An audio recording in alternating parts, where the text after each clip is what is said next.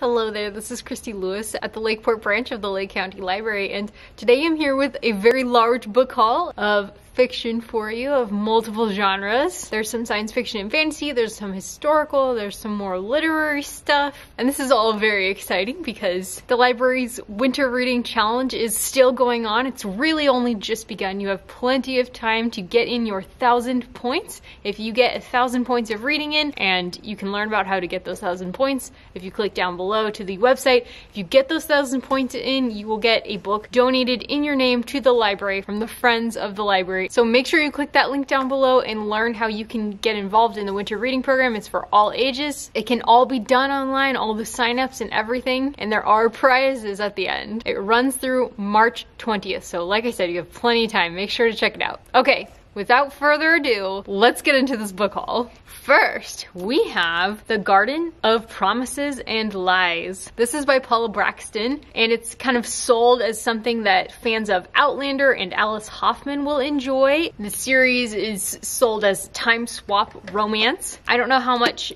this particular book takes place in a different time, but you know, her clothing kind of suggests that it does. But from what I could tell from the cover copy, it's mostly about a girl in the modern world dealing with the consequences of her past adventures back in time, wherever she went. This is the third book in the series of The Little Shop of Found Things. So you may have heard of that. This is book 3. In one of the previous books, she brought an enemy with her back in time, and he's very dangerous and he's causing problems in her present day life. So that's what she's dealing with in this book. So one of the quotes on the back made me like worry a little bit about this one. It has all the romance of the 17th century with a heroine who is every bit 21st, fierce, clever, and willing to put her own life on the line to rescue the man she loves. I actually found that quote a little bit offensive because I think probably women in the 17th century were every bit as fierce, clever, and willing to put their lives on the line for those they love as women in the 21st century. I don't think women have changed very much in the 21st century in those ways, but you know, that's just my opinion. That doesn't necessarily mean that this book is condescending towards people of the past. I think what this quoter is trying to say is that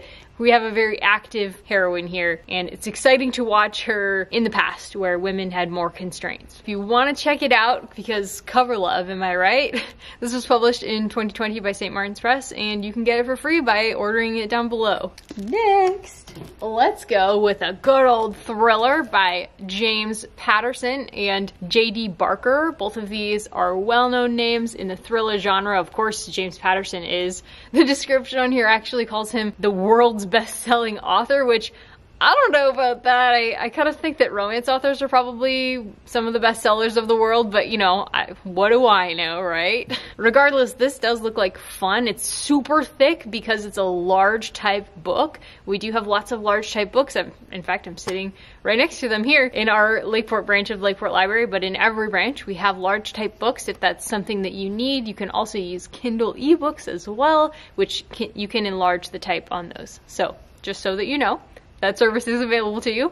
This particular book, man, the cover just really grabs me. It's called The Coast to Coast Murders, a novel of psychological suspense. And this is about two siblings, Michael and Megan Fitzgerald, and they grew up with two public intellectuals as parents, and there was some kind of experimental thing happening in their household growing up. They were an Ivy League clinical psychologist and renowned psychiatrist, and I think it may have messed them up somehow. There's something going on that's weird with this family, because in the next part of the somewhere on the back, we're following two detectives who are trying to figure out who is committing this spree of murders all across the country, and guess who they're investigating? That's right, it's the Fitzgerald family. So there's something wacky going on with this family, and I kind of want to know what it is. I'm very curious about it. This is available for free on audiobook if you check out the link down below to the library website, and it was published in 2020 by Little Brown and Company. We have A Deadly Education by Naomi Novak. This is an author I've heard a lot about. You should see the praise. I mean, it's like fine print to fit all the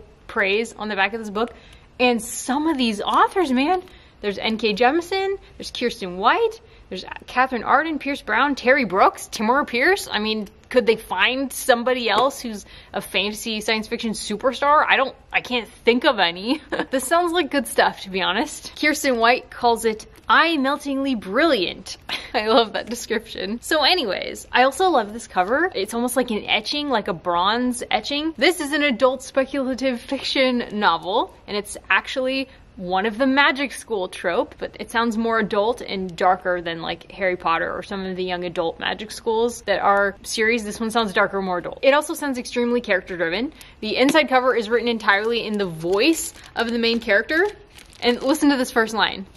I decided that Orion Lake needed to die after the second time he saved my life. So I'm wondering if this whole book, this whole book it looks like it's gonna be written in the first person, so very strongly voice driven. The main character reminds me a bit of Mega Man, but maybe like less humorous, darker, kind of like an anti-hero like that though. So she's super angry that this Orion Lake person, who is apparently the hot guy that everybody loves, like the hero at school, he saved her life twice, now she's decided it's time for him to die. Everybody expects her to be like the evil villain of everybody's life. They just expect her to like commit mass murder to get what she wants. And she's like, no, I'm not gonna do that. I'm not gonna do what they expect me to do because I don't conform to other people's expectations of me. That's how she feels about it, except Orion. That's like the exception to the rule. She might be okay with killing him. I'm guessing that this is gonna be a series because it says lesson 1 of the Sholomance. The author is also well known for her Uprooted, Spinning Silver, and her Temeraire series, so she's definitely a well-seasoned science fiction and fantasy adult author, and I think also young adult maybe. Anyways, it honestly sounds like a lot of fun, and I looked on the inside and look at this beautiful aged look.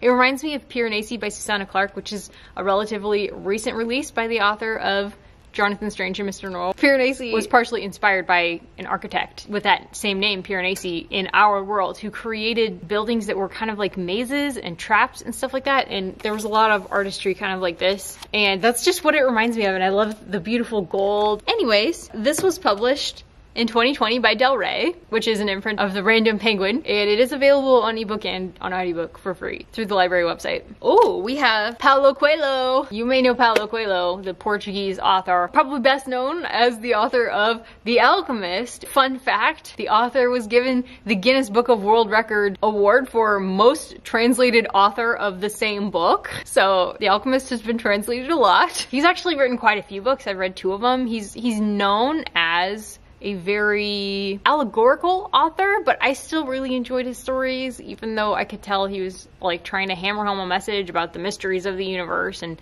has spirituality and stuff like that. Like, that was so cool and fine, whatever. I just thought the stories were fun. They have a certain magic to them that I like. It's magical realism in some ways, but it's also, I just feel like it was warmer, softer, more of a focus on character than, say, Gabriel Garcia Marquez. I just read 100 Years of Solitude and I can't help comparing the two. They're going for something like a similar sort of feel, I feel like, maybe. This one, however, sounds particularly allegorical. This one is following a young man who is seeking wisdom from a wise man named Tetsuya. The young man is there when a challenger comes to Tetsuya and tries to, I guess, like take his position or something, and the boy is watching this competition happening. The allegory, I guess, here is all about patience and having courage and kind of embracing the unexpected challenges and changes that come to us in our lifetimes. It is available on ebook. It's translated from Portuguese. It was published in 2017 and is now available here in America. I think maybe it wasn't available until this last year in 2020. It's pretty new to us here in America. What is next? We have another anti-hero novel, except this one is more contemporary. This sounds kind of like upmarket fiction, which, if you've never heard that term, that's where the author is aiming to appeal to a genre audience and a literary fiction audience. So they're aiming for it all. So this one sounds kind of like a thriller, but like a literary kind of thriller. And it also throws in a lot of political commentary. At least that's all the impression that I'm getting. The political commentary is definitely there. It sounds like it has some political messaging going on, and the people on the back liked it. You know, you may or may not like that. I tend to not love political messaging in my books, but you know, sometimes the story can be so good that doesn't even matter. This one does sound interesting. This is a debut author from a Chinese immigrant. Her name is Susie Yang. Oh yeah, the book is White Ivy, by the way. Let me tell you about what the book's about before I tell you about the author, huh? White Ivy is about a Chinese immigrant as well. Ivy Lin. Her story is kind of similar to a lot of like Chinese immigrants. She grows up in a low income area. She has very high expectations on her, but the similarities end there because her grandmother teaches her to shoplift. And it sounds like the story just gets darker from there. It sounds like it turns into kind of a love triangle between two men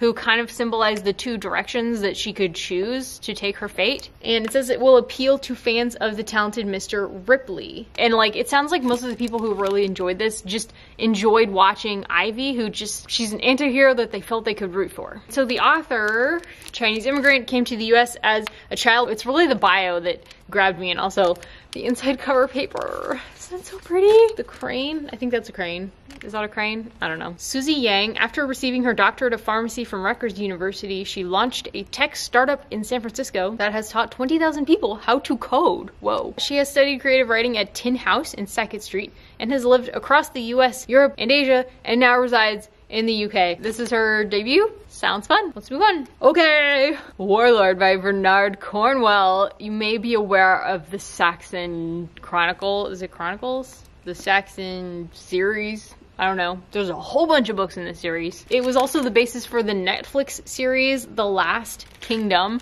So this is the finale. It's been a long time coming. I don't think Bernard Cornwell takes forever to publish books. Like, I think he kind of pumps books out pretty quickly.